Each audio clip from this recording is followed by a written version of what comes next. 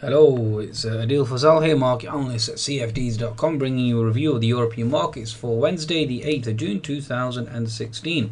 Be sure to visit TradeSignaler.com, signals and market updates from leading providers, and you can download the app at the Google Play and the Apple App Store. Okay, so let's try and decipher as to what happened today and the potential ending as well. In terms of the European markets. Now, the European session itself certainly closed positive, although not as convincingly. The Asian markets overnight certainly closed mixed, with the Nikkei higher and the Asian markets lower.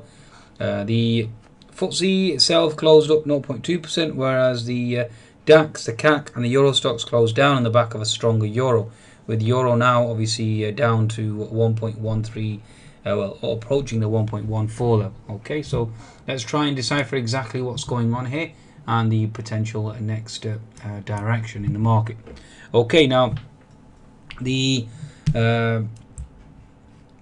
fundamentals first of all, as always. So let's bring up the economic data releases today.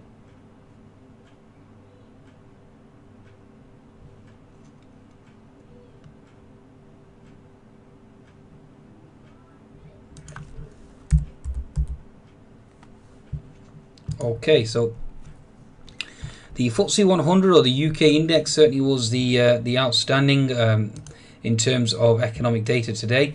Now, Chinese data was the main variable overnight, with exports down, trade balance down, but imports slightly better than expected, which certainly held or kept the European markets afloat to a large extent, although they were weighed down by a stronger euro.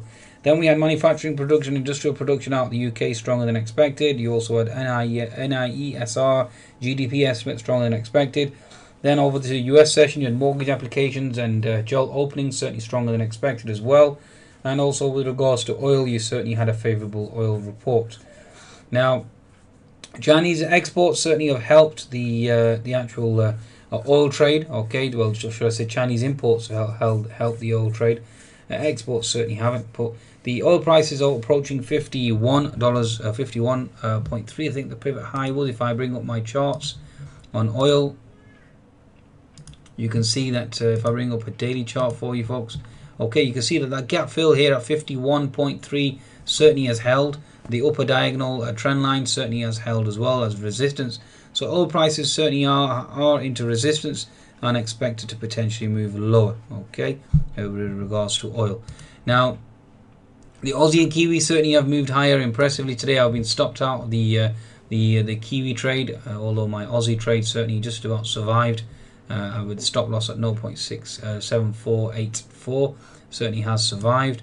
The daily chart of the Aussie itself, as you can see here, approaching the fib 61% and previous support equals resistance.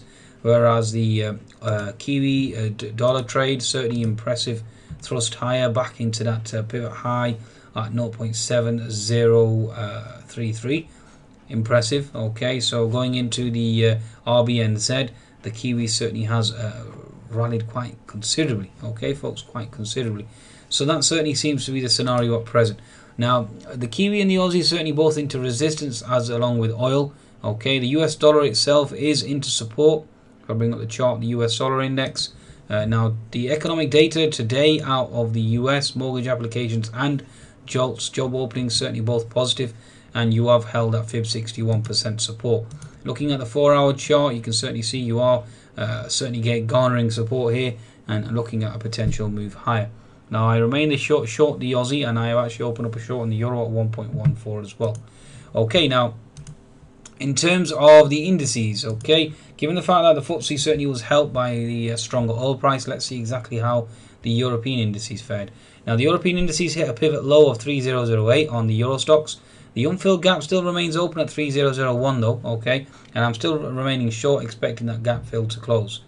The actual daily chart on the Euro stocks, you can see that we are looking to potentially close that gap. Not only that, we also have a potential test of 2950 on the back of a stronger Euro. Okay, now the German DAX, again, it was a stronger Euro.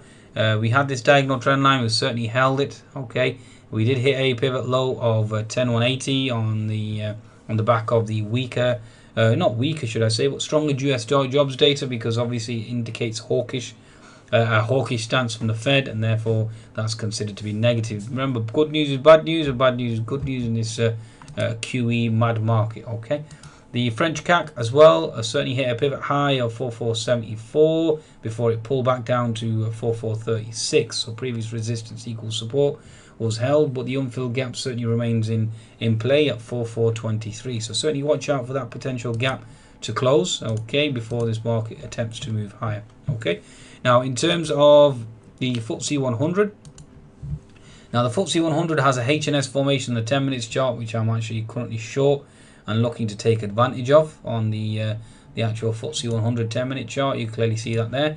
60-minute chart, we had a bull flag which has failed because the bullish engulfing was certainly retraced. We certainly held the previous resistance equals support at 6280, and we bounced up to 6300. Given the stronger UK data, it certainly has helped the FTSE. Although having said that, oil prices are now into resistance and everything has been factored into the equation.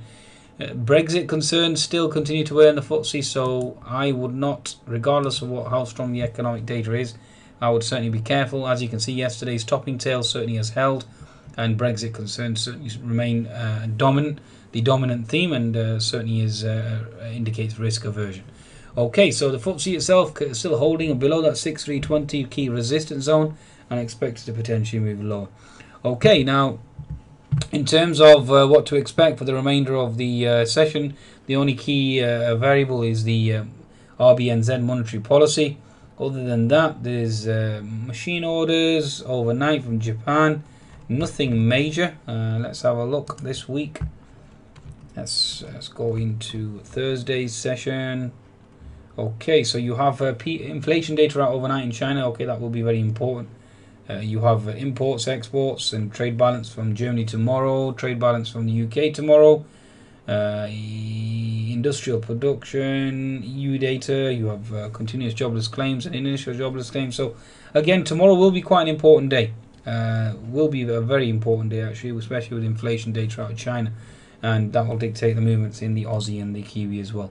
Okay, so I think that's a market wrap. Be sure to visit cfds.com for your trading needs and take advantage of that 25% bonus. Goodbye now. Goodbye.